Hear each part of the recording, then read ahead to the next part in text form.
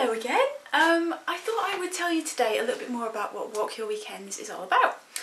So Walk Your Weekends is my way of helping you get out of London into some of the most amazing places to hike in Britain in your weekend or in a long weekend.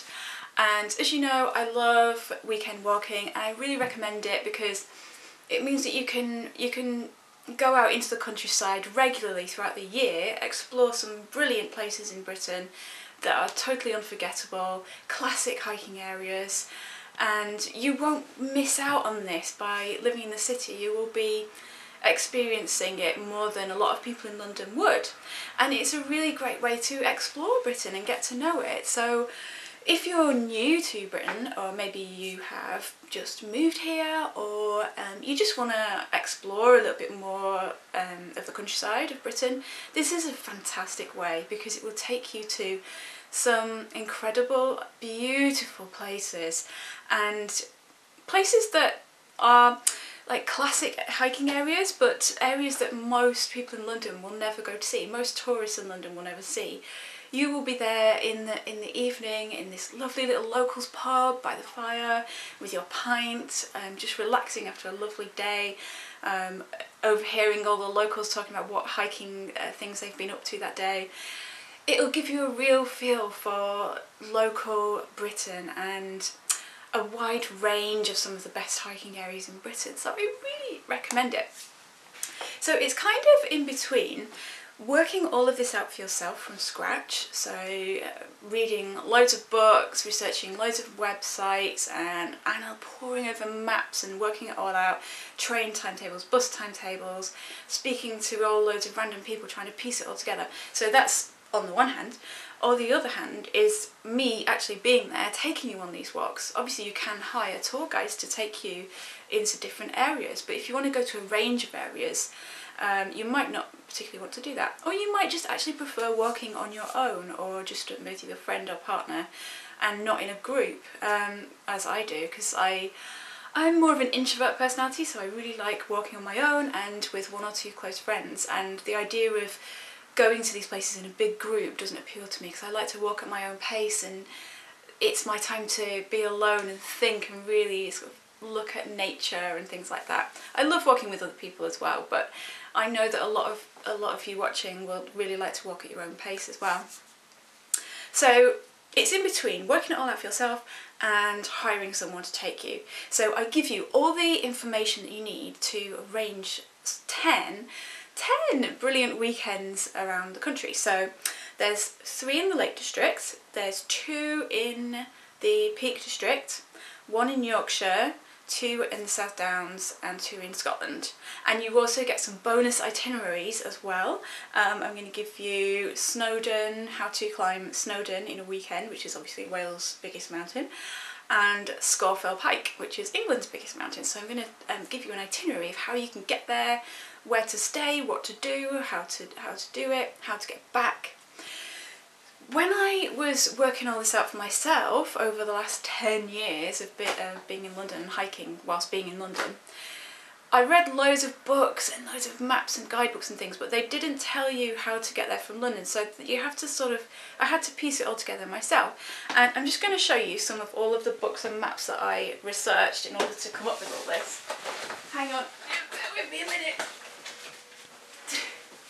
So, that's one pile, and this is some of the other stuff. So I read all of these and I did loads of walks around the country and loads of weekends too, and I worked out I worked out 10 weekends that I would totally recommend to my friends if they were to ask me, where do I go to hike the best of Britain? So I'm going to go through what you get. It starts on the 25th of August, which is Monday, which is a bank holiday because I am at home most of the time. I didn't actually realise it was a bank holiday, but anyway, it starts on the 25th of August and you get immediate access to the 10 guides. Now these guides are extremely detailed. They will tell you how to get to these places, so trains, buses, how to get there in an evening from London or an afternoon if it's a little bit longer, where to stay, where to eat, the routes that you should do, things that you should not miss out on, the best pubs to go to, where to get your lunches, where the toilets are, all of the escape routes, alternatives to do if you for some reason can't do the walk that you wanted to do. So as I said in the other video, you have to have your equally exciting alternative for each walk if you're climbing mountains and fells, so that you don't feel like your whole weekend has been a waste. So I'll give you alternatives to do if the weather is really bad. And I'll tell you all of the escape routes. So at different points during the walk, I'll put in the instructions, you know, if you want to give up, you should come off this way and come down into the valley or whatever. And I'll tell you how to get back, I'll tell you how to get back to London. So most of them are 2-day walks, apart from one, which is a 3-day walk. But most of the 2-day walks can be expanded to 3 days. And in one of the cases, in the Yorkshire one, I actually recommend that because the 3-day version is much better. So you can do them without using any of your holidays, which is really cool. It's what I actually did when I was doing these, was I just used maybe 1 or 2 days here and there to expand my weekend if I wanted to, and I would go off after work and come back on Sunday night and be there on Monday feeling so good on the tube because I'd done something really amazing at the weekend. And I knew that it felt like I'd been away for longer than 2 days. It felt like a whole holiday, because when you're out somewhere new in the countryside, you experience things in a different way than you do if you're just walking your daily route to work, you're on the tube, the same thing as usual. You're all in your head and the time goes whizzing past, or it drags really slowly. But when you're out on a walk, you're seeing all these new things and things are firing off in your brain. It feels different. So even if I'd been away for 2 days, it felt like I had like a brain holiday. It was great. Okay, so I'm going to go through what you get in each week. So as I said, you get this on the 25th of August, and I'm going to close it to new joiners on the Friday, which is the 29th of August, and that is because I offer virtual support to help you to plan your weekends via Facebook or email. So I don't want to have too many people, otherwise I wouldn't be able to give you the best support that I can. So this is the 29th of August is your last day to sign up. So week 1, which is the 25th of August, you get full access to the 10 Walks library. And as I said, they are really detailed guides. They're actually quite long, so I think it's in total it's about 40,000 words of information or more. So I don't just leave you there with all of that to read.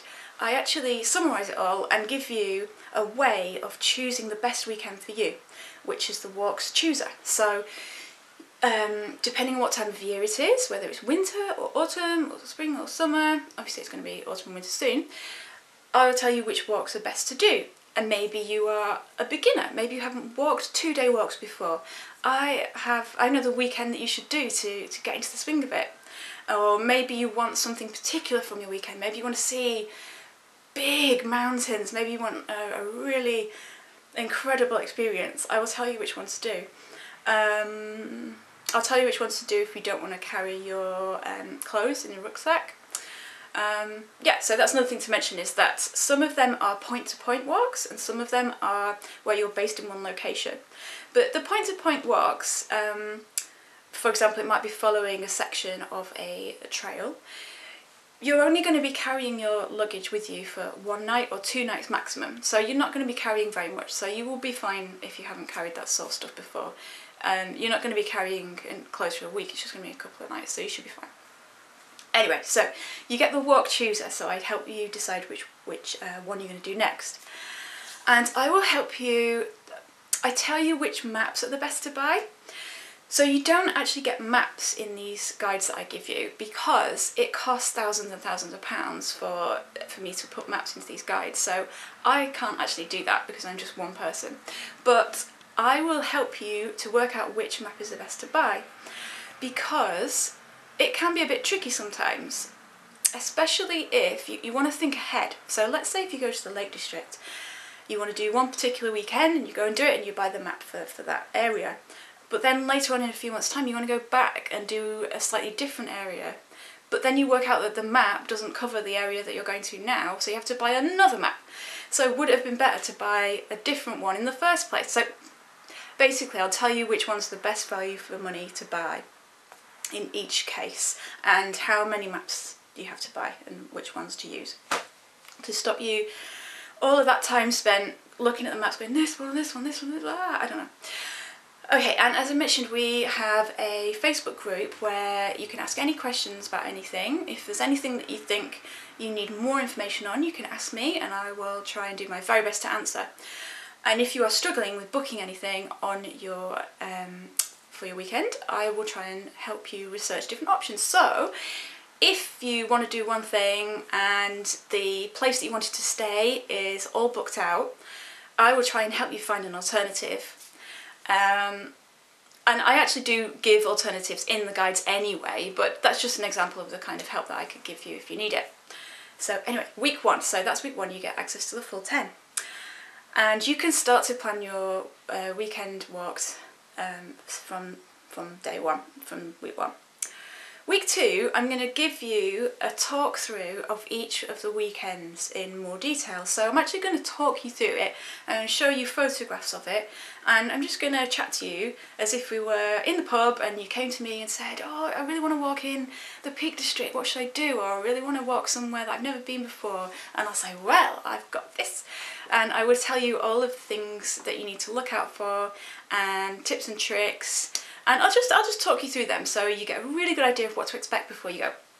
So that's going to be week 2. So that's going to be a lot of information because it's going to be 10 walks. Week 3, I'm just looking down at my notes. I'm really sorry I keep looking down that way, but that's what I'm looking at. My scruffy handwritten notes.